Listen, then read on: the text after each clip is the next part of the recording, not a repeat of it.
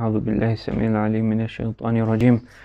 بسم الله الرحمن الرحيم. اللهم صل على سيدنا محمد وعلى آل سيدنا محمد وبارك وسلم. الحمد لله وكفى، والصلاة والسلام على سيدنا محمد المصطفى وعلى آله أهل الصفا وعلى أصحابه أهل الوفاء. أما بعد، أيها الأحبة في الله، فالسلام عليكم ورحمة الله تعالى وبركاته. Allah subhanahu wa ta'ala says in the Quran, the ayah which we've been discussing the past few weeks, يَوْمَ لَا يَنْفَعُ مَالٌ وَلَا بَنُونَ, the day in which mankind will not benefit or take any benefit from their mal, their wealth, وَلَا بَنُونَ, nor will they take any benefit from their progeny, إِلَّا مَنْ أَتَى اللَّهَ بِقَلْبٍ سَلِيمٍ. The only benefit for that day is those who come to Allah subhanahu wa ta'ala with a sound heart. And we've been discussing different characteristics that are required to go to Allah subhanahu wa ta'ala with a sound heart. Characteristics that we need now and we need to implement now in our life while we have a chance, so that we can go to Allah subhanahu wa ta'ala with a sound heart. And we began speaking of the station of tawakkul in Allah subhanahu wa ta'ala, this trust and tafweed, the submission to Him subhanahu wa ta'ala, that you submit all of your affairs to Him. You realize that there is no one who has power over any of your affairs, and that all of your affairs are from Allah subhanahu wa ta'ala. That's the meaning of la hawla wa la quwwa. There is no hawl, no one has any power, wa la quwwa, and no one can do anything except what Allah subhanahu wa ta'ala has sent, what Allah subhanahu wa ta'ala has willed. So you see it all from Him subhanahu wa ta'ala. Right? You submit completely to Him, and that He is the all-powerful subhanahu wa ta'ala. You submit to Him and that He is the owner and the possessor of the entire dominion and the entire cosmos. He subhanahu wa ta'ala is the owner of it all. He's the owner of it all, and so whatever He wills to do in His cosmos and His universe, Allah subhanahu wa ta'ala knows the wisdom of it. We don't question. Right? The Muslim never questions Allah subhanahu wa ta'ala. You never say why me, why me. What Allah subhanahu wa ta'ala has done is put us into situations and has asked us to act as best as we can in each situation. And that's our mission. We put into various situations. And Allah subhanahu wa ta'ala is asking you, how do you react? Right? So your reaction to it needs to be of the highest. That's what Allah subhanahu wa ta'ala wants. It's not that everything is easy. Where does the test come? Right? Where does the test come? The test comes in the difficult times. And that's why Allah subhanahu wa ta'ala puts us through these difficulties to see who's the best. لِيَبْلُوَكُمْ أَيُّكُمْ أَحْسَنُ عَمَلًا. Who's the best? Right? And we've been speaking of this, the science which it is the science of ihsan, or tazkiyah, or ilm suluk. The path to Allah subhanahu wa ta'ala. This is the path of good character. The hallmark of this science is good character. That's what it's about. That if you don't have adab, then there is no ihsan. There is no ihsan without adab. And adab and good character. Right? Adab means to put something in its right place. The adib is the author, and adib is the author. Why? Because he puts words and he puts letters in a specific place, and he puts it in the right place, and so when you read it, it has this impact on you. And similarly is the one who has adab. He puts things in the right place. He acts in the right manner in each situation. And we ask Allah subhanahu wa ta'ala to grant us adab, and not just information. And the information needs to lead to the adab, and should increase our adab in front of Allah subhanahu wa ta'ala first, and then His beloved sallallahu alayhi wa alihi wa sallam second. And then adab with yourself and with the creation, with all the other creation. And we began speaking of the hikmah of Ibn Ata'illah, where he says, من علامة الاعتماد على العمل نقصان الرجاء عند وجود الزلل. That from amongst the signs of one relying on his or her own good deeds, نقصان الرجاء, is that he loses hope عند وجود الزلل, when he stops doing that good deed. So we mentioned that how Allah subhanahu wa ta'ala has commanded us to do good. It's a command. أقم الصلاة وأمر بالمعروف وانهى عن المنكر واصبر على ما أصابك. Look at this command. أقم الصلاة. أقم الصلاة, establish salah, right? Not صلي, not just صلي. صلي, those who pray, the Quran says فويل للمصلين, woe to them. Allah always says in the Quran أقم الصلاة, establish salah. Why? Because the establishment of salah should result into something. What does it result in? إن الصلاة تنهى عن الفحشاء والمنكر. That when you're praying your salah, that it wards off fahsha and munkar. If you're praying your salah, you should not find fahsha, vile, shameful acts, and munkar, wrong acts. Your salah should prevent you from that. But then you say, what's going on? I'm praying all my salah, I'm praying my 5 times salah, why is it that I'm still engaged in that? Well, then we have to reflect on the presence in the salah and the benefit in the salah. There's something wrong there. Allah has promised us that if you inna salata tanha anil fahsha, salah will prevent it. So if you find it, it means something else is wrong. It means something is wrong in the prayer. So aqim as-salah wa'mur bil ma'ruf, command the good, wanha anil munkar, forbid the evil, wasbir ala ma asabak, and be patient in the afflictions that come to you. Asabak, be patient. After you pray your salah and you command the good and you forbid the evil, you better believe that difficulty will come your way. Well, one, you being a good slave to Allah subhanahu wa ta'ala. And the slaves of Allah subhanahu wa ta'ala are tested continuously. Right? We've been speaking of the different prophets who've gone through different trials and tribulations. Those are the prophets of Allah.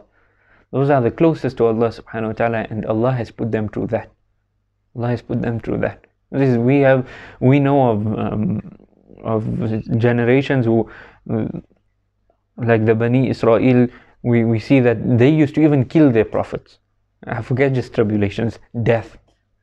That's part of being, or part of this journey to Allah subhanahu wa ta'ala, part of being a slave to Allah subhanahu wa ta'ala. So Allah says, وَأْمُرْ بِالْمَعْرُوفِ وَانْهَ عَنِ الْمُنْكَرِ وَاصْبِرْ عَلَى مَا أَصَابَكَ.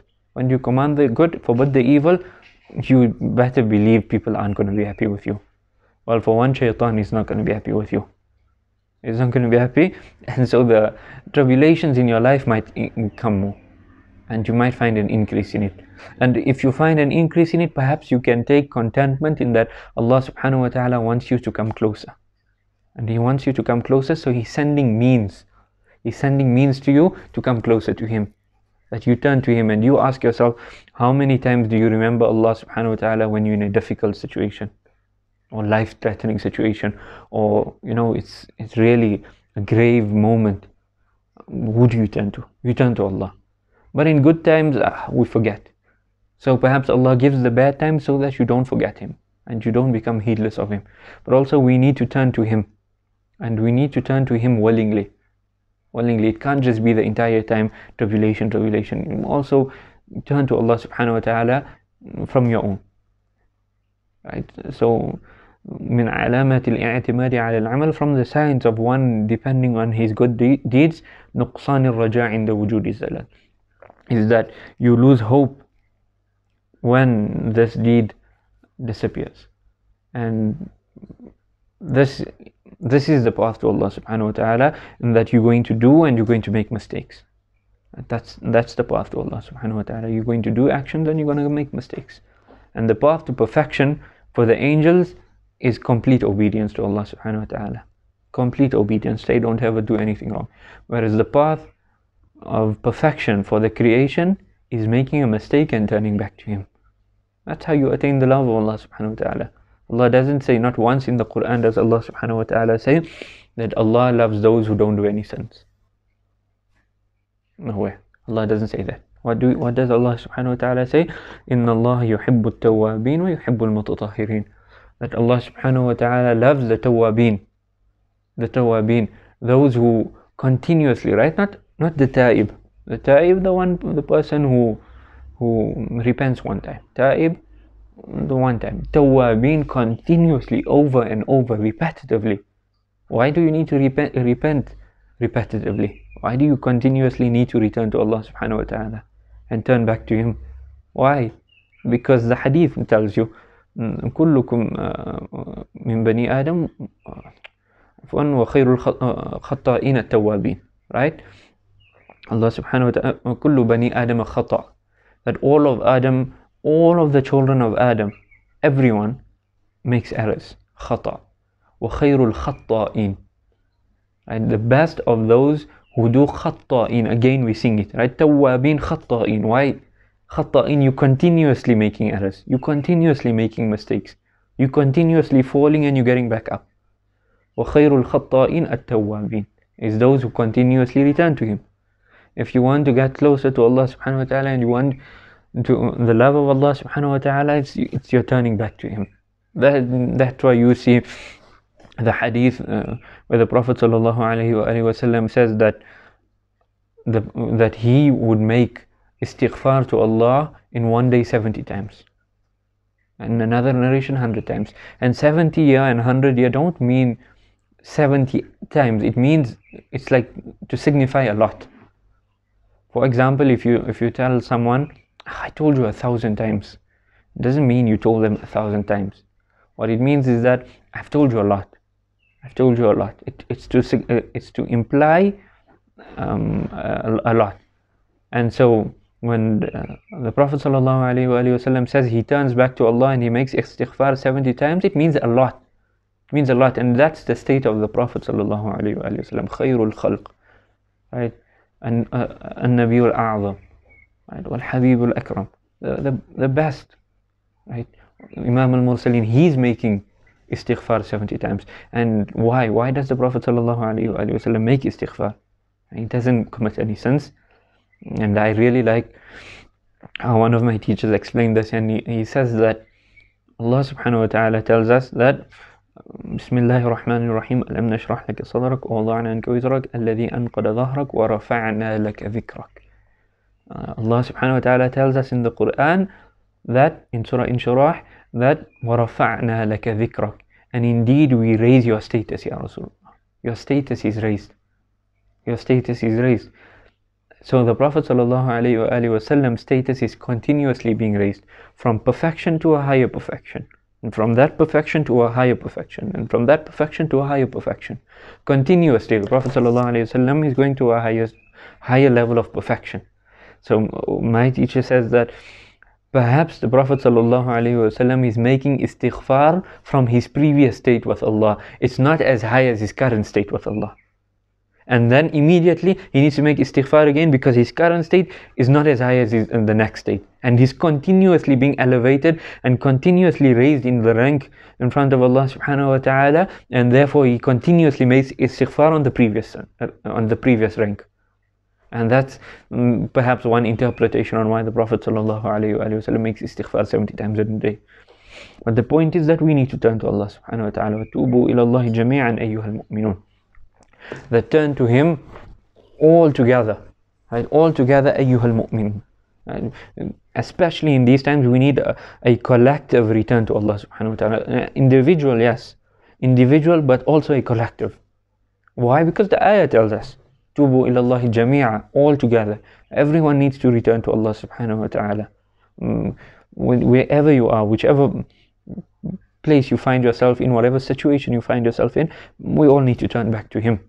All together. Jami'an ayyuhal mu'minun. All those who believe, لَعَلَّكُمْ تُفْلِحُونَ.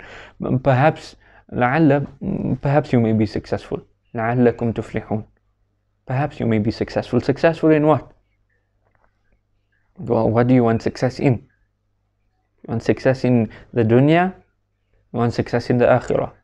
Well, perhaps Allah subhanahu wa ta'ala left it open to tell you that if you make istighfar to Him, you'll have success in the dunya and in the akhirah. It's not, Allah could have said لَعَلَّكُمْ تُفْلِحُونَ فِي الْآخِرَةِ, that you would be successful in the akhirah, which is the primary objective. But also people want success in the dunya. And so it's there. That's why I think we mentioned in one of the weeks that when they came to Sayyidina Umar and they asked him, we want wealth, and he said, make istighfar, and they said, well, we want water to rain on our farms. He said, make istighfar. They want to get married, make istighfar. And the student said, everyone comes, you say make istighfar. They all want different things. Why are they all making istighfar? And Sayyidina Umar says, haven't you realized the ayah, فَقُلْتُ اسْتَغْفِرُوا رَبَّكُمْ إِنَّهُ كَانَ غَفَّارًا. Then make istighfar. Allah is غَفَّارًا يُرْسِلِ السَّمَاءَ عَلَيْكُمْ مِدْرَارًا. Then He'll send the rain down. وَيُمْدِدُكُمْ بِأَمْوَالِ وَبَنِينَ. And He'll increase you in your amwal, in your wealth, and in your children. So what's needed is this istighfar, especially in trying times and in difficult times when Allah subhanahu wa ta'ala sends these trials. We need to turn back to Him. We need to turn back to Him, not only from our sins. Making istighfar for sins is one level. The higher level is even making istighfar from our heedlessness of Him, just being heedless of Him. And they say we need to even make istighfar for the time we wasted. Even the time that we wasted, it's a ni'mah Allah subhanahu wa ta'ala has given us, and Allah tells us that we'll answer for it, right? Bismillah ar-Rahman ar-Rahim. أرأيت الذي يكذب بالدين فذلك الذي يدعو اليتيم ولا يحض على طعام المسكين فويل للمصلين الذين هم عن صلاتهم ساهون الذين هم يراءون ويمنعون الماعون. I forgot the ayah where Allah subhanahu wa ta'ala says ألهاكم التكاثر. It's in Surah Takathur. حتى زرتم المقابر كلا سوف تعلمون ثم كلا سوف تعلمون كلا لو تعلمون علم اليقين ثم لتسألن يومئذ عن النعيم. And that's the day in which you will be لتسألن, you will be asked عن النعيم, of all of the ni'mas Allah has given you. And if you haven't realized that time is a ni'mah, then you're dreaming. Ask someone who has passed away how much they would do for a moment, how they would just have one moment just to turn to Allah. You will be asked on your time. You will be asked about your time. You will be asked about your time, and this is the ni'mah. And so all the time we've wasted, we need to make istighfar for it and to seek Allah's repentance and turn to Him subhanahu wa ta'ala. This is important in our istighfar. And so you see the dua of the Prophet sallallahu alaihi wasallam. He says, "Inni zalamtu nafsi." This is the Prophet sallallahu alaihi wasallam speaking. He says, "Inni zalamtu nafsi." I have wronged myself. Zulman kathiran. Right? He says, "I've wronged myself," and he doesn't even just end there. He says, "It's a big zulm, kathiran." Right? And he says, "Ya Allah, you forgive me. Faghfirli, you forgive me." Right? You're the one who forgives. To tell you what, you need to be broken in front of Him subhanahu wa ta'ala, broken in front of Him only, and beg Him and plead with Him that He can forgive us and that He can raise our ranks and take us out of the difficulty we find ourselves in. من علامات الاعتماد على العمل نقصان الرجاء عند وجود الزلل. From the signs of one relying on their deeds is that they lose hope when they fall, or when they stop doing these deeds. This is obviously, it needs this sincerity. This, what we're talking about, this tawakkul in Allah subhanahu wa ta'ala, the repentance in Allah subhanahu wa ta'ala, needs this sincerity. It needs complete transparency with Him. The story of Abu Sufyan al-Mughira. Abu Sufyan al-Mughira, his name was, and he was one of the people who would write poems against the Prophet sallallahu alaihi wasallam. He's the cousin of the Prophet sallallahu alaihi wasallam, and at every battle he was there in front. He was in front, and he was speaking against the Prophet sallallahu alaihi wasallam. And just before the Fath of Mecca, he comes and he asked the Prophet sallallahu, he becomes a Muslim. He asked the Prophet sallallahu alaihi wasallam for forgiveness. The Prophet sallallahu alaihi wasallam is finding it difficult to even look at him. He's given him so much tribulation in his life. And this man al-Mughira, he goes to his uncle and he says, can you talk to the Prophet sallallahu alaihi wasallam, Al-Abbas, right? Can you speak to him? He says, if the Prophet sallallahu alaihi wasallam is angry with you, what can I do? He goes to Sayyidina Ali, he says, can you ask? Until the Prophet sallallahu alaihi wasallam forgives him, and then he becomes a Muslim. And he goes from that moment with the Muslims to all of the battles. And he goes to Hunayn. And Hunayn Hunayn, you know what happens in Hunayn. Hunayn, there's a lot of believers, the people who have just come into this religion, who's not so firm on the religion, and they're going into the battle, and as they're going, the Quraysh or the enemy catch them from the wrong side. And suddenly they're shocked, and they're not sure what's happening. And a lot of them starts running away. In fact, almost all starts running away. Even the Sahaba who were strong and who were firm, seen everyone running away, they became scared and they all started running away. Until the narrations mentioned there were 17 on the front line of the Muslims. There's the enemy in front. The enemy is in front. There's 17 Muslims there. There's 17. 17, one of them is the Prophet ﷺ. And the Prophet ﷺ is on his mule, and Al-Mughira is holding it and standing firm. And he's standing firm. He's one of them holding it. And the Prophet ﷺ tells them, start calling people back by their names. You know, you so and so come back. So and so come back. Why? Because if they just say come back, people are not going to listen. But if I say you come, and they know direct command, they have to. So they start calling them back. But there's 17 on the front line. And then the Arabs were known for courage. They are known for courage. And they will write poems of courage. And it's something like so noble. You know, they love it. And it's something that they almost like obsessed with. They mention it all the time. And they say that moment there was perhaps in the entire Arab's history, that moment of the Prophet ﷺ was his most courageous. That moment, because that's the scene. There's 17 people on the front line. There's the entire enemy in front of them, and the Prophet ﷺ starts charging solely alone into all 17, into the entire army. He only has 16 behind him. Prophet ﷺ starts charging alone, and there's the Prophet ﷺ says at that moment, which was recorded, he says, I am the Prophet, there's no doubt. Anna nabiyyu la kadhib. I am the Nabi, there is no lie. Ana ibn Abdul Muttalib. I am the son of Abdul Muttalib. And he's saying this and he's charging towards them. Ana nabiyyu la kadhib. Ana ibn Abdul Muttalib. I am the Nabi, there is no lie. And I am the son of Abdul Muttalib. And he goes and he charges alone saying this. And the Arabs say, perhaps this moment here was the moment of the most courage we've ever seen in our history of the Prophet ﷺ. But who was there holding? Mughira. Until when he passes away in the time of Sayyidina Umar radiallahu ta'ala an, and they see him digging a grave and see what's going on. He says, I'm preparing my grave in Baqi. This is for me. He says, I'm doing my preparation now. I've prepared it. And after, he says, when I pass away, don't cry on me. He says, don't cry on me. When I pass away, when I leave this world, don't cry on me.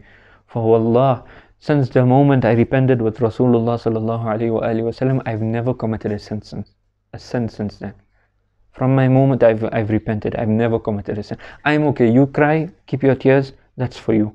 I'm okay with Allah subhanahu wa ta'ala. I'm going to meet him transparent. Because why? This istighfar he made was full of sincerity. It wasn't just astaghfirullah, it was I'm not going to do any sin again. It was that kind of an istighfar. And that's the istighfar we're trying to accomplish. And that's the istighfar we're trying to get. So, back on this hikmah of Ibn Atayla min alamat al-i'timadi ala al-amal nuqsan al-raja' inda wujud al-zalal, that from the signs of one depending on his actions is that he loses hope inda wujud al-zalal, when it falls apart, when he stops doing it. That's problematic to rely on your deeds. Why? Because you start comparing. You say, he does this and I did this, and so suddenly you're comparing. Why? Because you're seeing your deeds. Oh, I have this many deeds. I done this, and you can compare. And failing to realize that it's not about the deeds. The deeds were just the means. Someone could have much less deeds than you, but be in a better situation with Allah subhanahu wa ta'ala. What's the proof for that? The hadith of the Prophet sallallahu alaihi wasallam, it's a long hadith where he says that the angels are sent out and they look for a gathering of dhikr. And when they find it, they call all the other angels until the angels line up from there until the heavens. And Allah subhanahu wa ta'ala then asks the angels, what do my slaves want? And they reply, they want Jannah. And Allah subhanahu wa ta'ala asks the angels, the hadith is sahih, have they seen Jannah? Allah subhanahu wa ta'ala asked, have they seen Jannah? The angels say, no, they haven't seen it. Allah asks, if they were to see it, how would they have remembered me then? How would they have sought it then? And the angels say, oh, they would have been even more vigorous. And then Allah subhanahu wa ta'ala says, what do they want? Provision. What do they want? Provision to stay away from. And the angels say, Jahannam. They want to stay away from that. Allah says, have they seen it? No, they haven't. They would have been more vigorous if they seen it. Allah subhanahu wa ta'ala says, then I bear witness that I have forgiven all of them. I have forgiven all of them. And then this is the barakah of doing things in a group. Right? Allah says, I have forgiven all of them. One good person there. One good person, everyone can be forgiven. And Allah subhanahu wa ta'ala says, and the angels often say, that, but from them there's a man. You know, he wasn't really amongst them. He didn't actually come for the dhikr. He didn't intend. You know, he just found himself there. His intention wasn't there. Maybe he wasn't even present. He was just there, sitting there. Then Allah subhanahu wa ta'ala says all of his sins are forgiven. Humul qawm la yashqa bihim jalisuhum. That they are the people, no one leaves there empty-handed when you sit with them. Humul qawm, these are the qawm. These are the people of Allah. When you sit with them, the people of dhikr, when you sit with them, no one leaves empty-handed. No, la yashqa bihim jalis. No one's going to leave upset and sad from them. Right? No one is unfortunate if you're sitting with them. But what's the point here?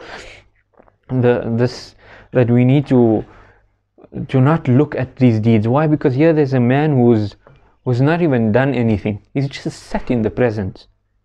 And he could be forgiven, and you could have all of your deeds. But you see them and it's all invalid, and this guy who does nothing versus you who has everything. All of your deeds and your sins, and he might still be on a higher station with Allah subhanahu wa ta'ala. The point is not to see your deeds. The point is that you see Allah subhanahu wa ta'ala. That's the definition of ihsan. What we've been speaking about. Al-ihsan an ta'bud Allah ka'annaka tara. You worship Him as if you see what? Your deeds? No. You see yourself? No. You see Allah. Allahu Akbar, Allahu Akbar, Allahu Akbar, Allahu Akbar. Ashhadu an la ilaha illallah, ashhadu anna Muhammadur Rasulullah. Ashhadu anna Muhammadur Rasulullah. La hawla wa la quwwata illa billah. La hawla wa la quwwata illa billah. Allahu Akbar, Allahu Akbar. La ilaha illallah.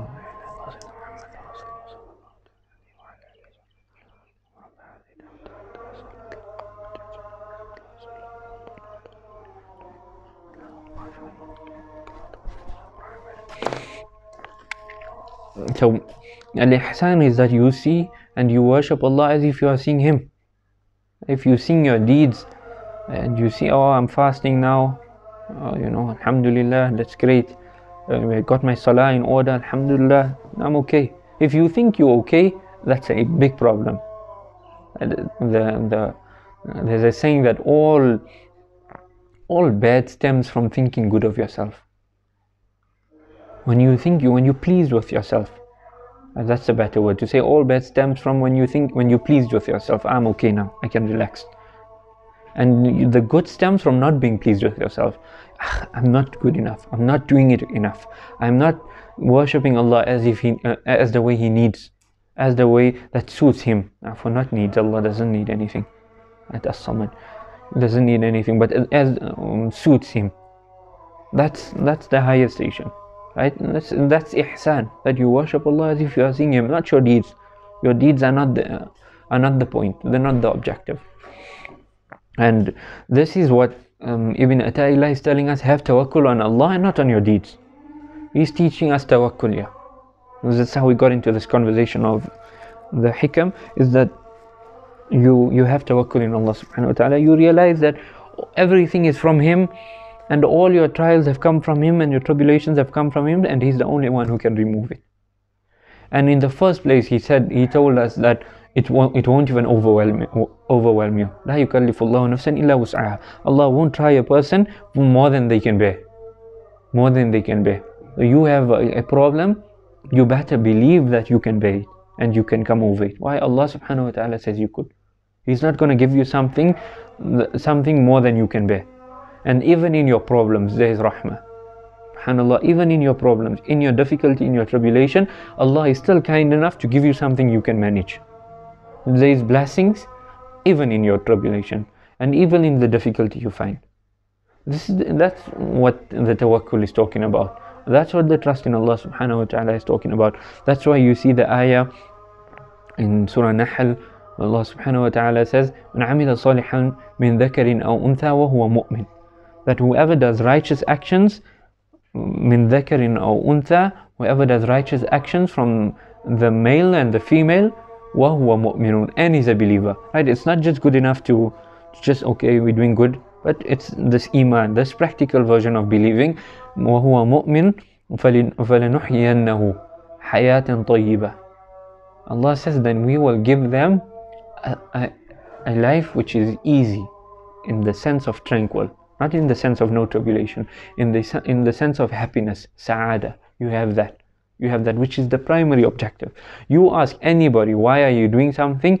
The end goal will be so I can be happy. They might give you many answers before that. Why do you work? So I can get wealth. Well, why do you want wealth? So I can have a house. Why do you want a house? So I can house my family. Okay, why do you want a family? So I can have children. Okay, why do you want children?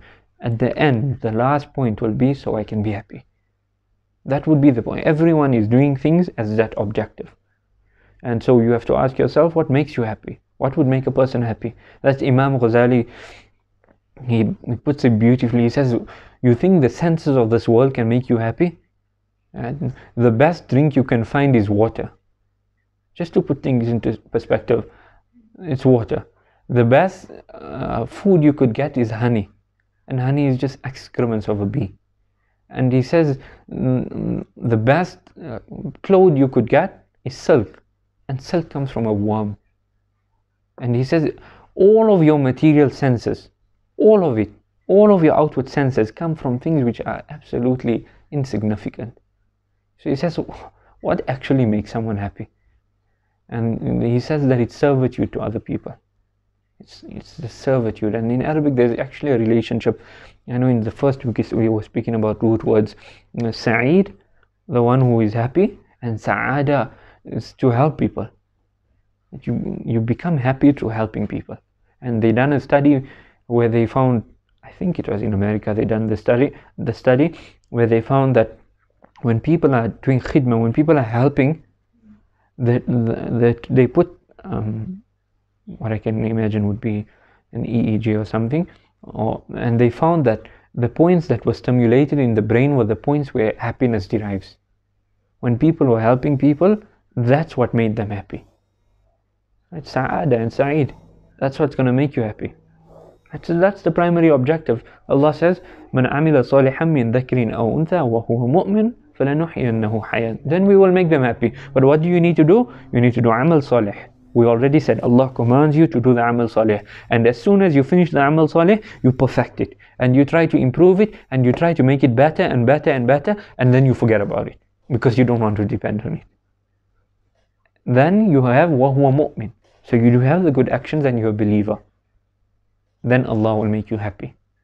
That's an equation. If you have good actions, if you're a true believer, you have happiness. If you find something wrong, so if you say, I'm not happy, that side of the formula Allah subhanahu wa ta'ala has completed. What do you need to do? Go check the other side. How's your belief? How's your belief? Right? Allah subhanahu wa ta'ala says that مَا يَعْبُدُ اللَّهَ عَلَى حَرْفٍ وَمِنَ النَّاسِ مَا يَعْبُدُ اللَّهَ عَلَى حَرْفٍ. Some people worship Allah on the edge. And we believers, but on the edge. Something just come touch you, gone, falls down. يَعْبُدُ اللَّهَ عَلَى حَرْفٍ. There is the problem with the iman. There is the problem with the iman. The practical aspect of it.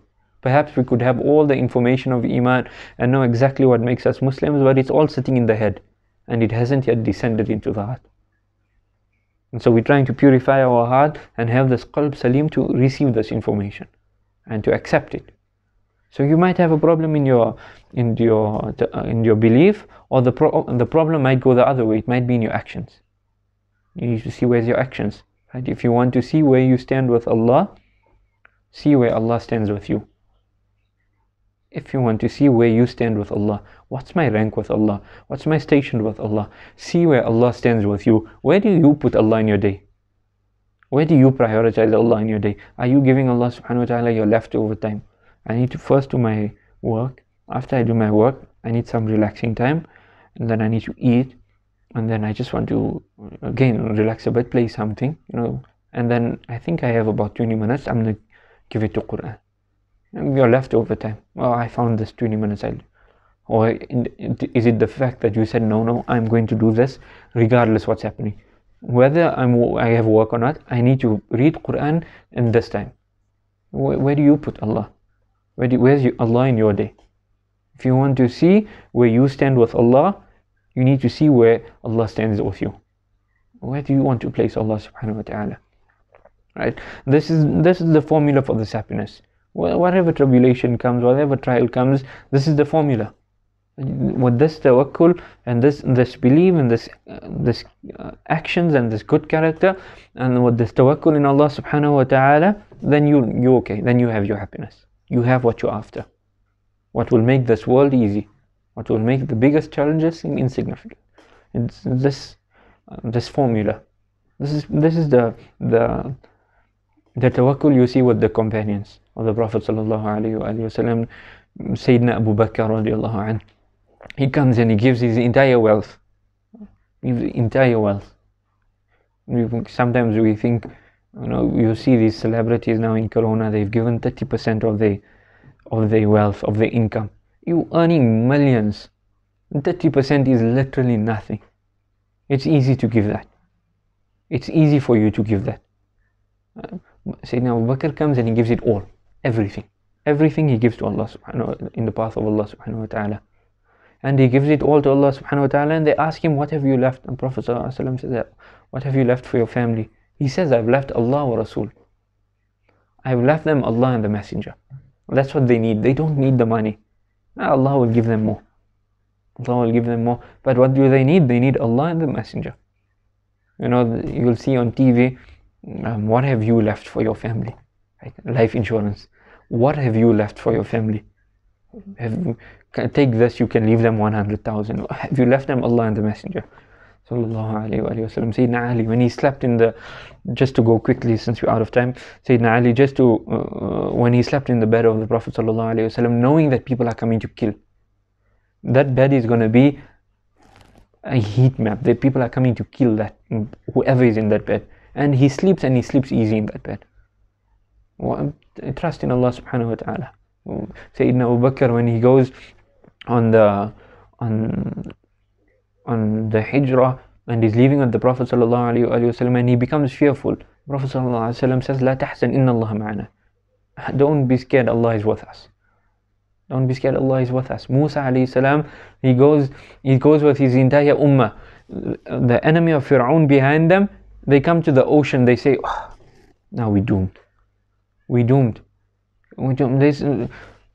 one end we got the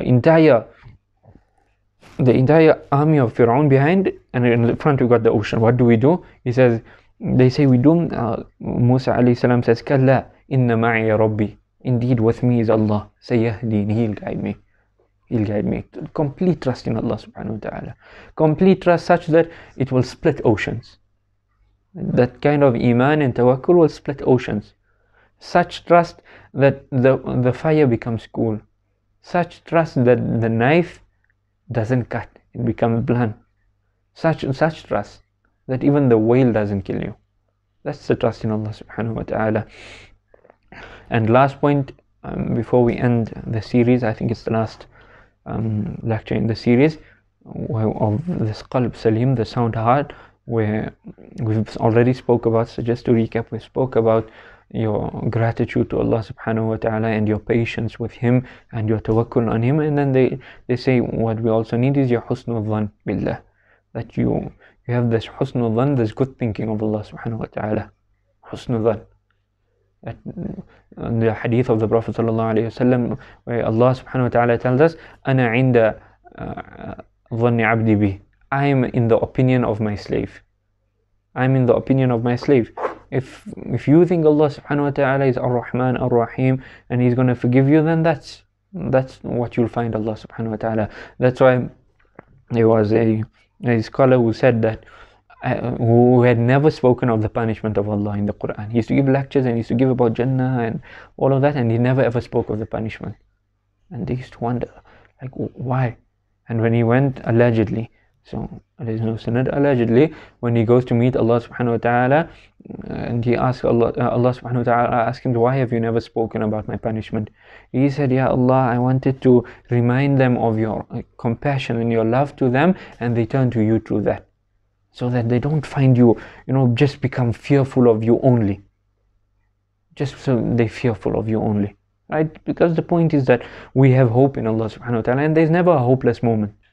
There's never a hopeless moment. And we'll end on the example of Khadija radiallahu anha. If you want the example of husnul dhan, the Prophet sallallahu alaihi wasallam received the revelation, and he comes back to her and he says, I fear for myself. And she says, Kalla wallah la yukhzik Allah abada. Never. Allah will never dishonor you. She has the highest thinking of him sallallahu alaihi wasallam, because she knows him. Innaka latasilu rahim. She says, you do this and you do that and you do that. So this husnul dhan that we have with Allah subhanahu wa ta'ala, that we realize that everything that we do, we hope in Him subhanahu wa ta'ala for the best. We hope in Him for the best. It doesn't matter. وَإِذَا قِيلَ لَهُمُ اتَّقُوا مَاذَا أَنزَلَ رَبُّكُمْ قَالُوا خَيْرٌ. When you ask them, what has your Lord sent, they say khair. It's all good. Right? It's all good in the hood. Right? You're in good hands. The world is in good hands. Everyone is in good hands, because they're in the hands of Allah subhanahu wa ta'ala. He's al-Hakim, and He's doing everything with wisdom. And all of your affairs are in good hands. And all of your lives are in good hands. And all of the world is in good hands. Sallallahu ala Sayyidina Muhammad wa ala alihi wa sahbihi wa sallam. Assalamu alaikum wa rahmatullahi ta'ala wa barakatuh.